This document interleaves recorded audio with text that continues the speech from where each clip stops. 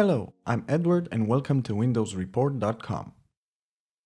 In this video, I will show you how to fix Norton antivirus errors on Windows 10.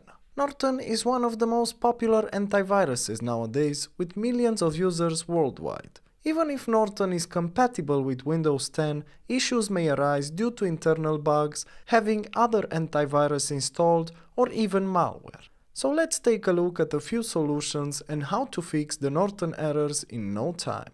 For a more detailed explanation and even more solutions, please check the article in the description below. The first solution could be installing the antivirus from the Norton Portal. What you have to do is simply go to the Norton webpage and then log in into your account. Then in the Norton Portal, just select Download Norton. Afterwards, on the Get Started page, you have to select Agree and Download. After the download is complete, locate the file and run the installer. Follow the on-screen instructions to complete the installation. This is useful in case you can't find Norton in Windows 10, and maybe it wasn't installed properly.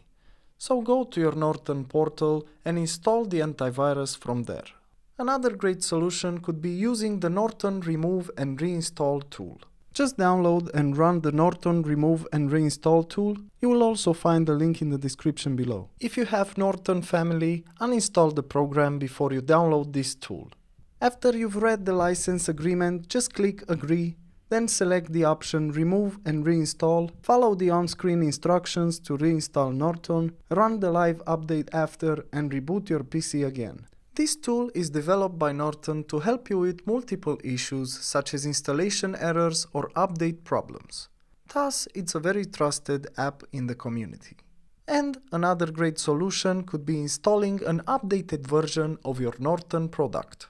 What you have to do is go to the Norton Update Center page, then click the Update Me Now button. Wait for the tool to be downloaded and double-click the installer to run it. Lastly, wait for the process to finish and follow any on-screen instructions. The Norton Update Center will download the auto-detect package.exe.